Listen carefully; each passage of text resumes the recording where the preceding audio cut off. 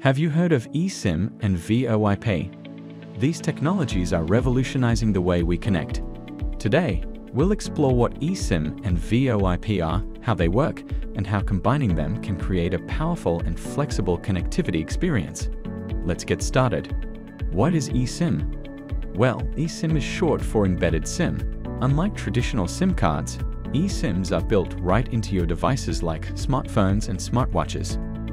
This replaces the need for those tiny physical SIM cards. With eSIMs, you can switch plans or update your service right on your phone, no need to swap cards. So, what are the benefits of eSIM? Remote provisioning, reduced costs, and efficient device management. This makes eSIM perfect for IoT applications and companies requiring global connectivity. Also, the eSIM allows for remote locking, disabling and tracking of a lost device, enhancing security and facilitating quick recovery or connectivity restoration. Next, let's talk about VOIP, or Voice over Internet Protocol. VOIP replaces traditional phone lines by enabling voice calls over the Internet. Instead of relying on traditional phone lines, VOIP leverages IP addresses to connect calls.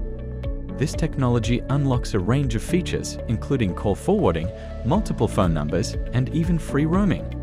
For cost savings, mobility, and a streamlined setup, VOIP takes the lead. It boasts a wealth of features, enhanced security, and superior efficiency compared to conventional phone lines. Now, imagine combining these two technologies. eSIM applications can use VOIP protocols to enhance features like call forwarding, multiple phone numbers, and free roaming. With this integration, you get the convenience of managing your mobile connectivity and making VOIP calls without the hassle of physical SIM cards. The solution provides streamlined and efficient connectivity. Combining eSIM and VOIP technology offers enhanced capabilities, flexibility, and cost savings, making it a valuable option for personal, business, and IoT needs. Contact our chat support for more information.